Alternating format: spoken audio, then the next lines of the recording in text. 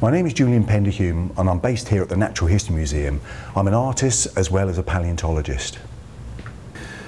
Well, this is probably the most famous Dodo painting of them all. It was by a Dutch artist, Roland Safari, painted in 1626, and it's everyone's idea of what a dodo should look like, but actually he was wrong.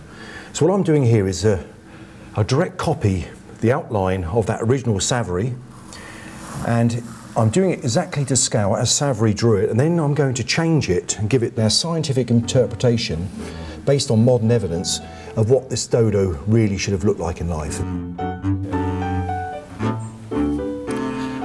I'm now back at home and I've bought my tracing of that Roland Safari original. So I'll start erasing some of these lines. We're not exactly sure what Roland Safari was seeing when he painted his dodo. He painted this fat, large bird, which was based on the early mariners' accounts. It was very popular during the 17th and 18th centuries to paint farm animals, particularly new breeds. And I always compare the Safari painting with one of those pictures. It had to be the fattest, bulgiest, best-looking animal ever. And I think Safari was probably biased by that. One area that Safari definitely got wrong was the crop.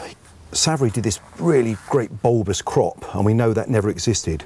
In fact, in flightless birds, the breastbone becomes quite small and flat, and so you lose that bulge and they become almost snake-like. So you can start drawing in lines like this and taking away that fat. We don't want a fat ball on legs. This was a live animal.